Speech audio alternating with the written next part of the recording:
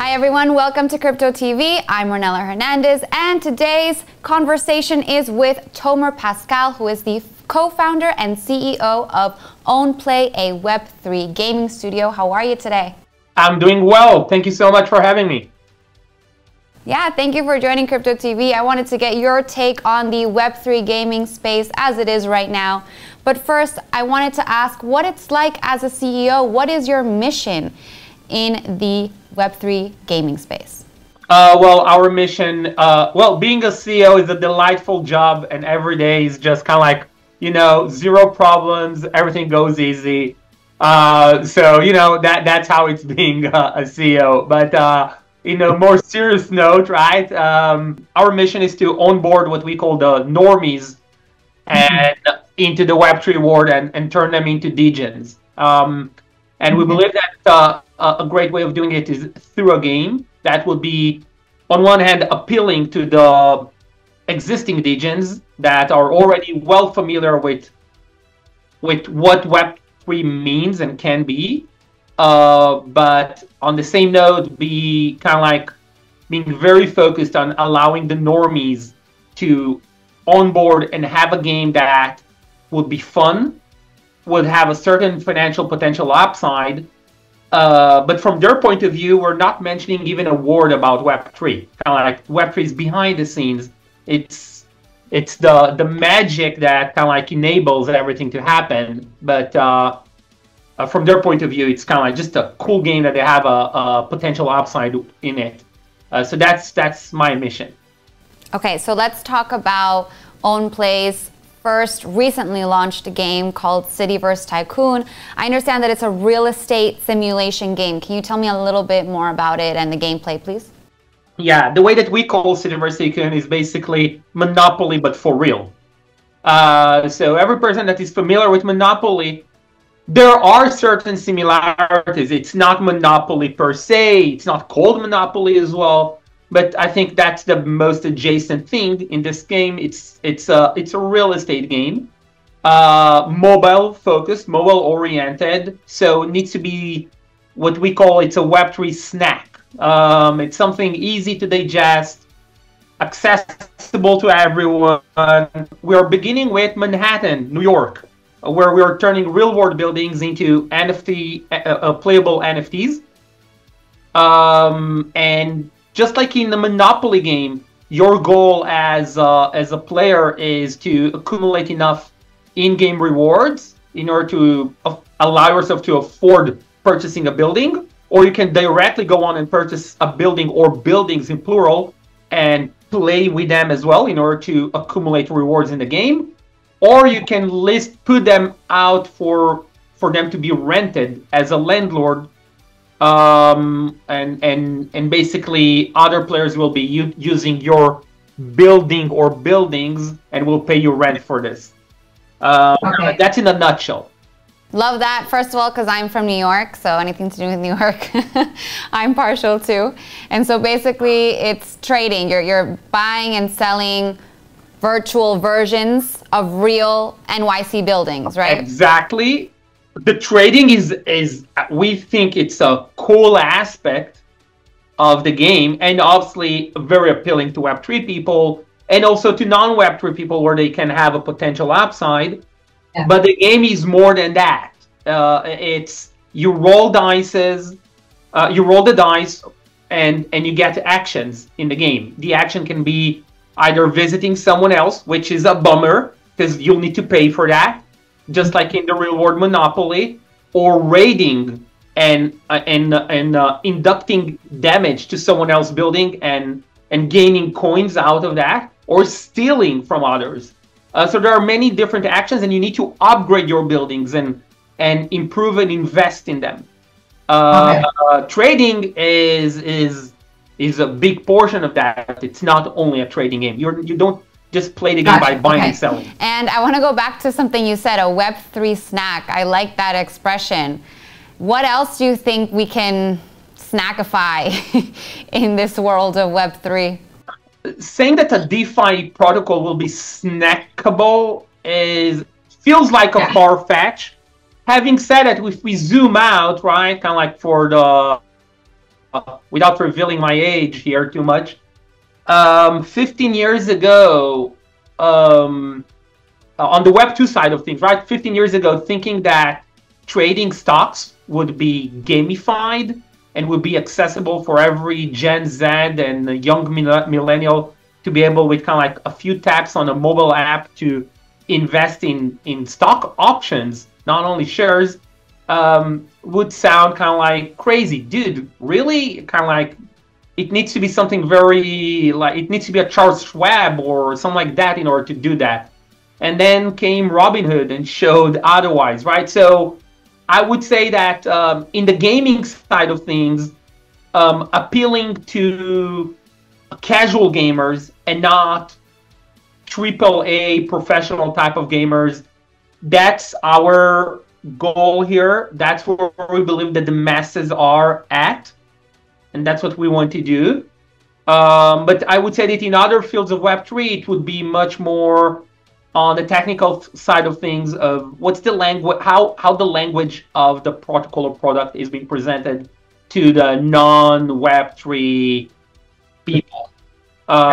So I would say that that's something that we put a lot of emphasis in the choice of our game type, the platform that we're launching at. It's a mobile game, and all of the tech that we put around is in order to be as friendly as possible to the normies. Right, so exactly like as you mentioned, the normies, these are Web2 gamers, but now you're trying to offer them frictionless, easy Web3 experience. So how's that going so far?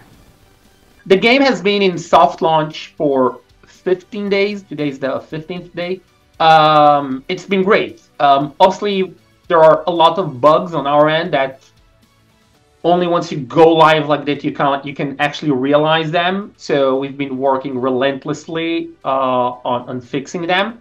But kind of like when zooming out and not dealing in the trenches on the bug side of things, we are literally bringing in normies that are installing the game, rolling the dice, gaining in-game currency, and then having enough with the idea that they are paying rent to someone, so they go on to our in-game marketplace and purchase their first building, and then they invest more in purchasing more dice rolls and stuff like that.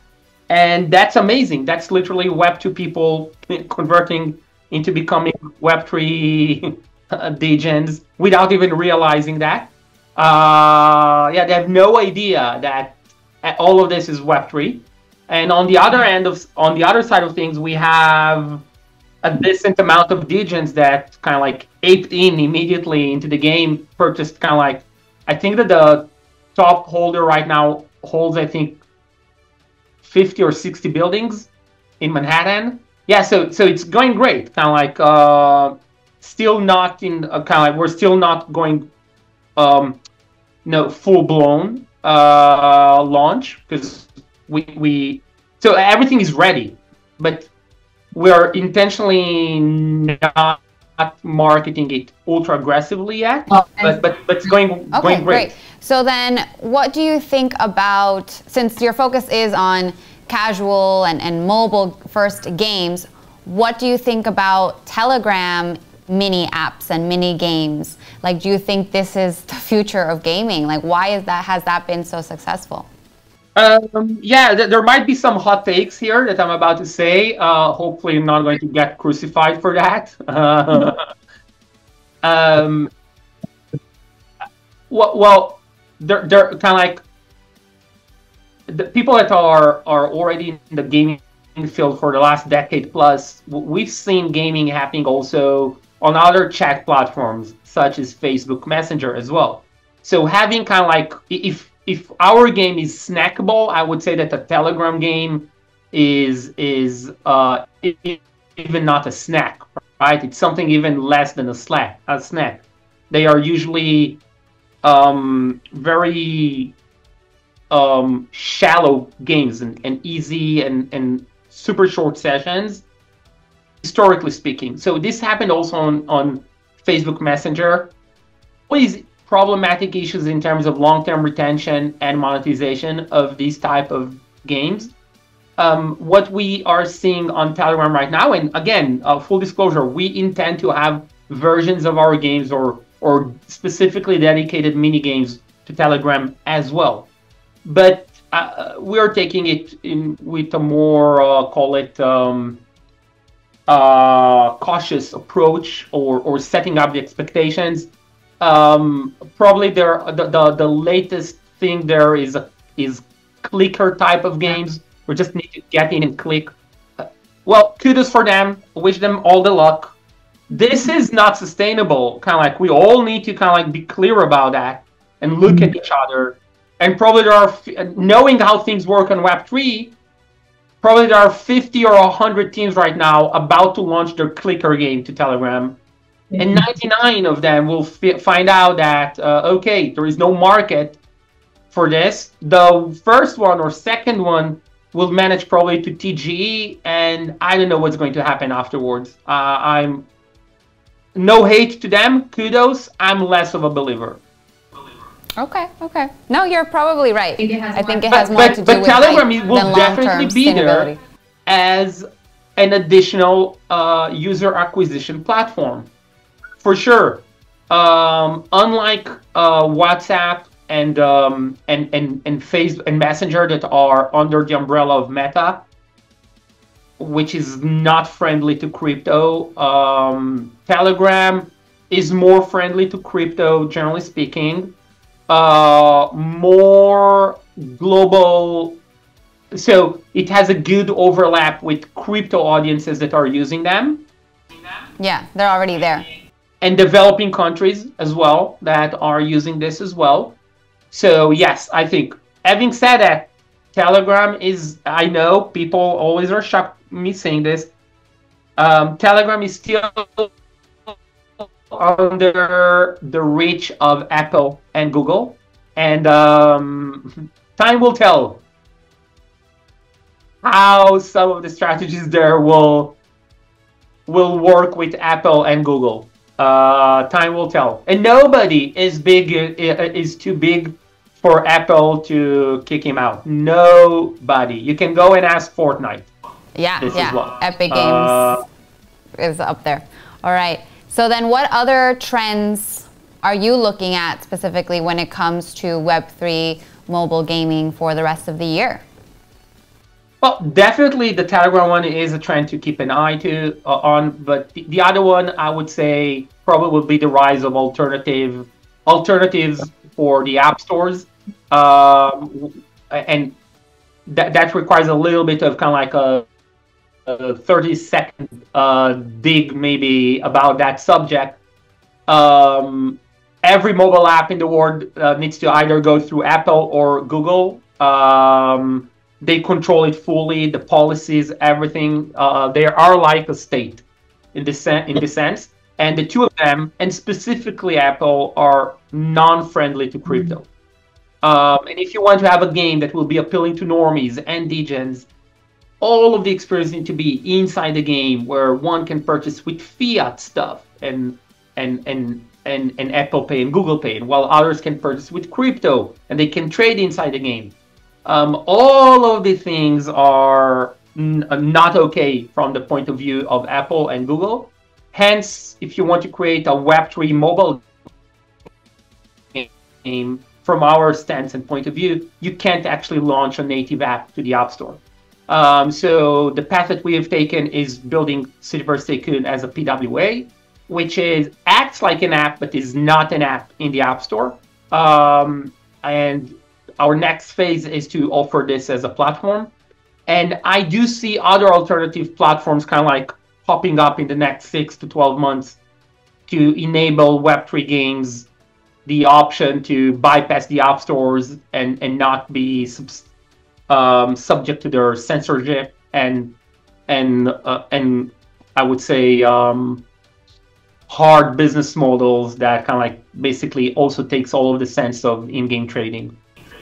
Yeah, okay. No, lots of good points there. I think we've recently seen the other day with the global Microsoft outage, systems outage, the dangers of centralization So hopefully this will push more people into the Web3 world and decentralized apps. And what else can we expect then from CityVerse Tycoon? What's the best way to play it? The best way to play is just browse to cityversetycoon.com or search for it on Google, and then we'll get to our website as well. Everyone go check out CityVerse Tycoon and let us know what you think. Thank you, Tomer, so much for your time today and your views on the Web3 gaming world. Thank you so much for having me. Thanks for watching this episode with Tomer Pascal, the co-founder and CEO of Web3 gaming studio Ownplay. He told us all about his new game, CityVerse Tycoon. Go check it out and play it. Let me know what you think, and make sure to check out other CTV conversations on Web3 TV, and I'll see you guys later.